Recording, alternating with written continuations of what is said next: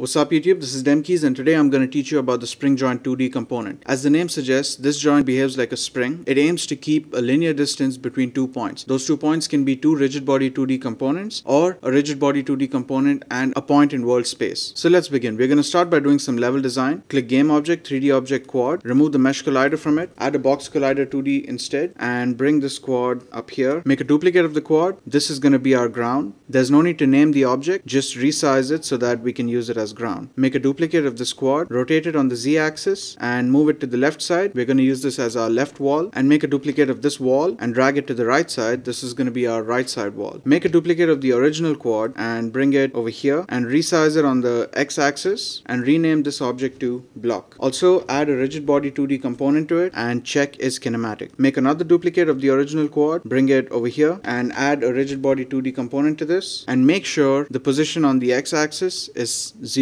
Do the same for the block as well and rename this object to spring block because this block will contain our SpringJoint2D. Make another duplicate of the original quad and rename this to player. Of course, this is going to be our player object. Add a rigid body 2D component to this object as well and set the gravity scale to 9.8. Now select the spring block object and add a SpringJoint2D component to it. Leave all the properties at their default values and select the player object and add a new script. We're going to call this player move script 04 and open it up in monodevelop. Alright, so this is going to be a really simple script. Public float move force, public float jump force, and private rigid body 2D, rbody 2D. In the start method, rbody 2D equals get component, rigid body 2D. We're basically adding a reference to the rigid body 2D component of this game object. Then in the update method, float h equals input.getAccess raw, horizontal, because we want the value on the horizontal axis, and then multiply that by move force. Next, rbody 2D.add force, vector2.write multiplied by h. Next, if input.getKeyDown, keycode.space. Here we are basically checking if the player has pressed the space key or not, and if so, then rbody2d.add force,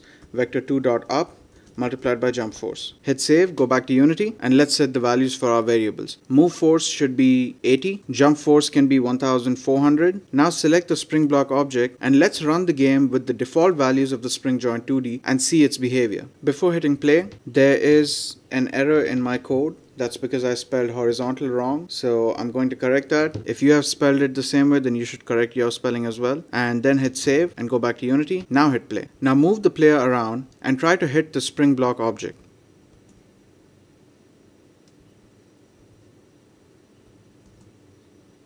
So this is the default behavior of the SpringJoint2D component. Let's change a few values in the rigid body 2D component and then run another test. Change the gravity scale to 9.8.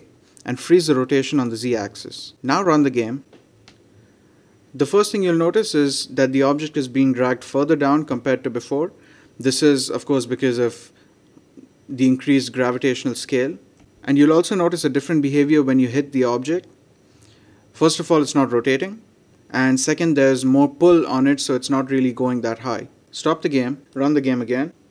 And now let's take a look at some of the properties of the SpringJoint2D component. First of all, you have distance. Now I mentioned earlier that the SpringJoint2D aims to keep a linear distance between 2 points. In this case, the 2 points are a rigid body 2D component and a point in world space. The distance that is to be maintained is decided by this distance property. And this right here is the distance marker. So if you increase or decrease the distance value, you'll see the marker moving up and down along the line. Now you must be wondering, why is it that even though the distance marker is here, this object is still so much far down? This is because of the frequency. The value in this field is basically the frequency at which the spring oscillates around the distance between the two objects. The spring will oscillate with a certain frequency as it attempts to re-establish the desired distance between the objects. So currently the frequency is set to 1. Let's change this to 2.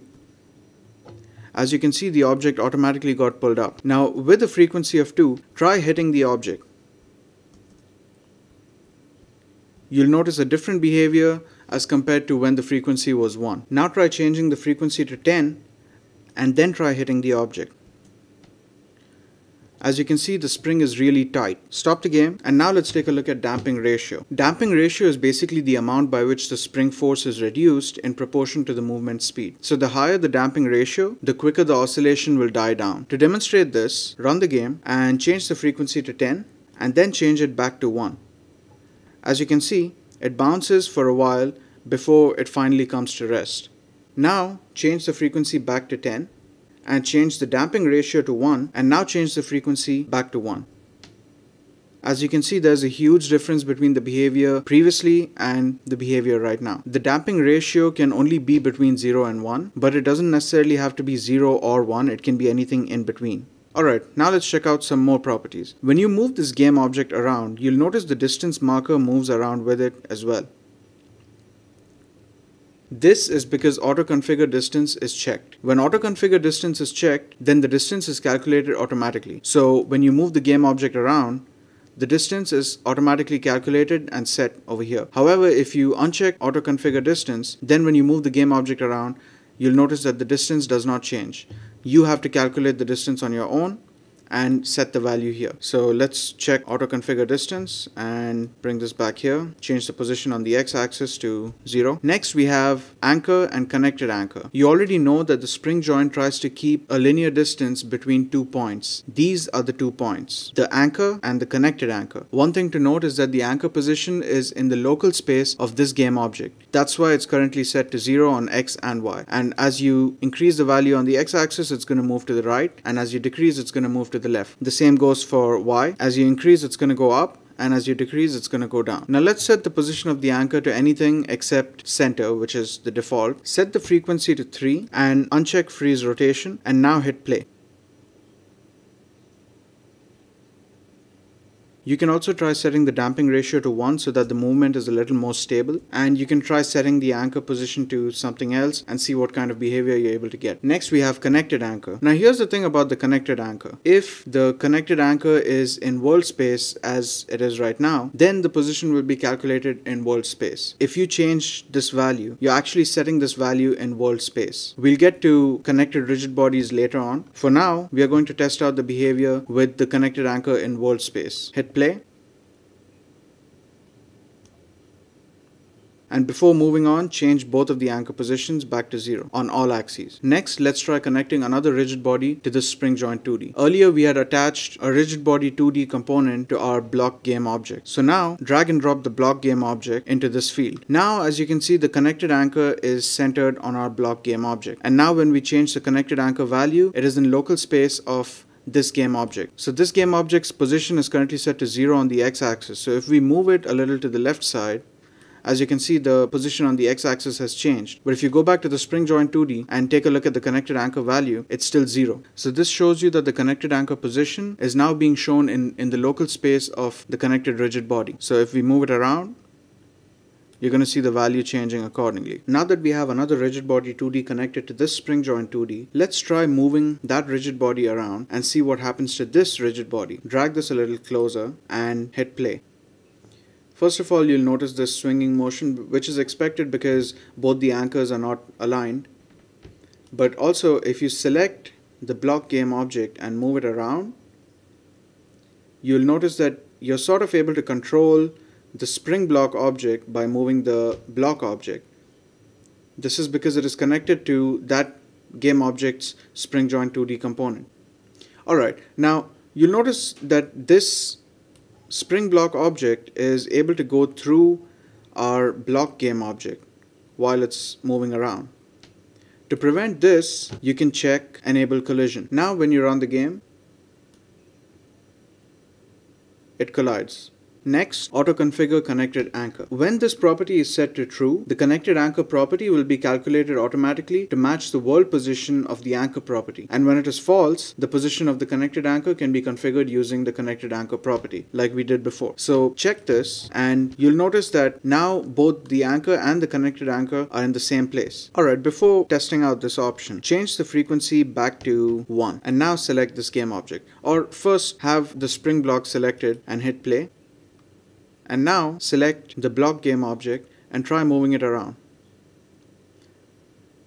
So as you can see, although the connected anchor is not in the center, its position has been calculated automatically, the block game object is still connected to the SpringJoint2D, and so when you move it around, you will be affecting the movement of the spring block object. Finally, we have break force. This is the force that needs to be applied for this joint to break. Now, when a joint tries to constrain a rigid body 2D, it may apply a force to do so. This is known as reaction force. Each physics update, the break force is compared with the magnitude of the reaction force, because the reaction force is a vector too, and if the magnitude of the reaction force exceeds the break force, then the joint breaks. Let's test this out. Create a new script, call it SpringJoint script 04. Open it up in MonoDevelop. Here type public float reaction force magnitude and private SpringJoint2D SpringJoint2D. In the start method, add a reference to the SpringJoint2D component. And in the update method, type reaction force magnitude equals SpringJoint2D dot reaction force dot magnitude. Hit save, go back to Unity, freeze the rotation on the z-axis so that the object doesn't spin. Set the break force to,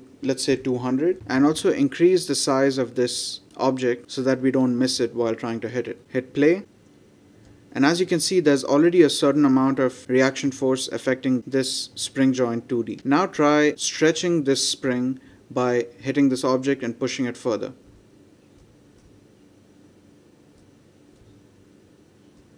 As you can see, the spring broke. So yeah, that's it. So I hope this tutorial was helpful. If you would like to watch more tutorials, you can click in the top left corner of the screen, and in the top right is a link to my music channel where I post music that I make in my free time. In the bottom left corner, you have a preview for a small game that I made. The links for the project and the game build are in the description down below. Don't forget to like, share and subscribe. Leave your comments below, and I'll see you guys next time.